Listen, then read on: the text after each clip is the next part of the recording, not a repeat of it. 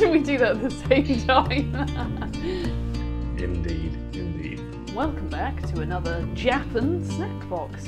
Well, it's not another box, but it's the other half of the last box.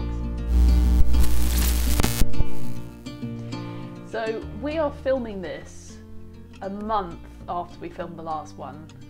Life has kind of caught up. It's coming up to Christmas. Things are getting busy. And I'm in England. So we're quite far apart, which makes it very difficult to actually film anything together. But hopefully we'll be going on some more adventures soon. It's kind of weird, isn't it? And we're right in the middle of double lockdown. So there's nothing to do. I can't even leave Glasgow. I'm not allowed to. It's kind of mad. We might have to find some individual adventures to go on. We've always got Japanese sweets. Out of date Japanese sweets. For clarification, I think we should mention that this company sent us these things whilst they were still in date. We have held on to them for quite a long time. So it's not Sushi Candy's fault that they're out of date. After the Calm is a travel channel, and there is a tenuous link to travel here, I guess. But I think personally, I'm very much looking forward to getting back out there with you and getting on the road. In the meantime, let's check out some local delicacies. I wonder if I should pick from this menu. I've actually lost the menu since. Great. This is what we've got left. Oh, that looks dodgy. That actually looks really disgusting. Is it the one that looks like a shit in plastic? It does look a bit like a dog turd, doesn't it? But it's flat on one side. Let's try this one. Dog turd. That's my choice.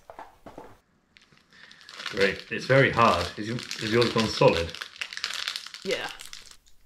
Oh, we should read the date. What's the date on it? Yeah. Oh, actually, it's not that bad. Only went out of date last month. October 2020. So it's just November now. So it's literally like a very light turd. Mmm.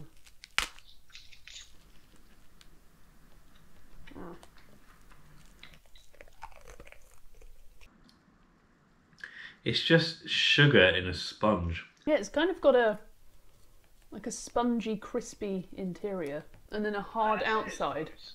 It's called a fugashi, and it says a brown sugar fluffy dried wheat sweets. 6 out of 10. That's not bad. Oh, we're rating them now. People are coming to us to find out what they should be eating, I guess. Are you coming to us to find out what you should be eating? Okay, so this, I'm going to pick one next. This looks like a biscuit inside seaweed. Oh yeah. Okay, this is called ume no kamaki, and it's a rice cracker, soya sauce and plum flavour with seaweed. It's very nice, actually. I mean, just putting it in my mouth, I really love the taste. It's really nice. No, I'm going to go for this one, it's really cute. Oh, this is the one we saw at the beginning of the previous episode. Mine's I think a hamster. And this could be absolutely anything. It could be just plutonium. Oh, it's blooming circle. Oh, mine's got a pube in it. I don't know if you can see that. It smells like washing powder. Used to get like smelly gel pens. These taste like those gel pens smell. Synthetic. Candy. Weird. Let's try these chaps. What are these called? Okay, they're very delicate. They are called kinakomochi. Round-shaped fluffy rice cracker, roasted soybean flavour. Okay. They look like the soy balls you sent to me in the post that Royal Mail thought was drugs. Oh yeah. Oh, wow.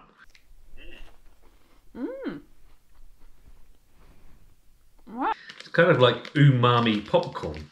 They remind me of candy floss, but with crunchy, maybe slightly burnt sugar on the outside. They're really, really delicate and soft. Like pillows of sugar. Like Butterkiss popcorn, but with something else.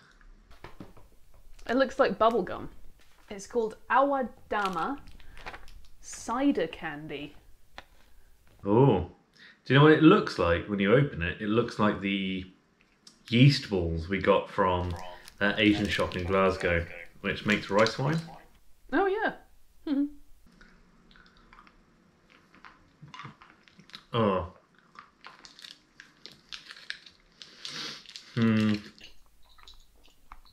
This tastes very familiar. This tastes like a standard candy that you could get in a British corner shop that you'd have like after school on the way home. I mean, I don't want to eat this anymore because it's taking ages. So the next one I'm going to do, I don't know if you've got the same picture, but I've got a Pikachu square. Oh, it says on the menu, Pokemon chewing gum. Got a weird kind of wrapping on inside the wrapping.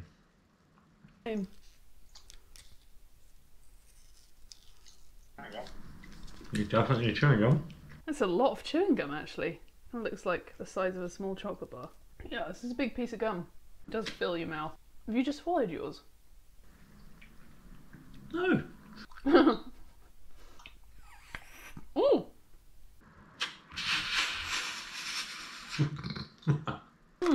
Countryman.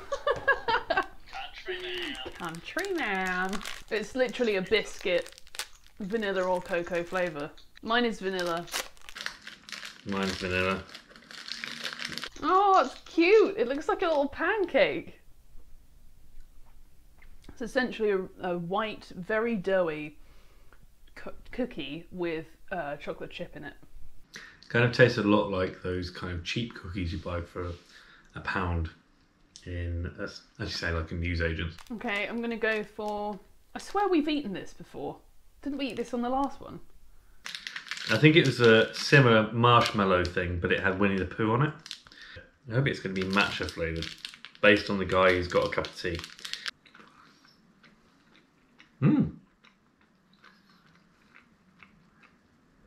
Unexpected flavour in the middle. Oh! And it's a marshmallow filled with chocolate paste. Fujiya home pie. I'm sold by the gold packaging and the word pie. I mean, the description on the menu literally just says home pie. Controversially, it appears to be a biscuit. A pie at all. It really does just look like a cheese twist or something. These are like nice shortbreads. Yeah, salty, sweet, slightly cheesy. I'm not getting cheese. Do you want to check the date? You can even write a little message on the back.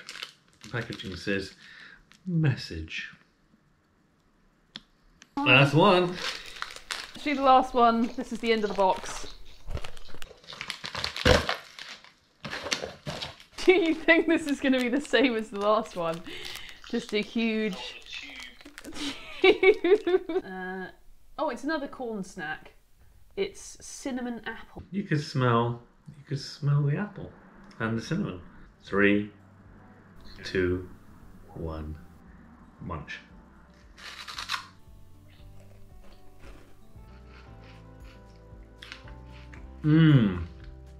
That is good. You wouldn't think this goes together with apple and cinnamon, would you? I think that's what we've learnt with these snacks, is like there's a real kind of sense of like, let's just try anything. Try any combination of things. I don't care how mad it sounds. And sometimes it's a massive fail, but sometimes it's a really cool, interesting thing. This makes me miss Japan. And also kind of some of the things that we may not have tried but are out there. Looking forward to getting back on the road again. And in the meantime, we'll be doing small, weird little things either on our own or all together in the UK. Also, we've got our new merch store up and running. Check it out if you like our new logo from Stephanie Carr. She very kindly delivered that for us. Bags, coats.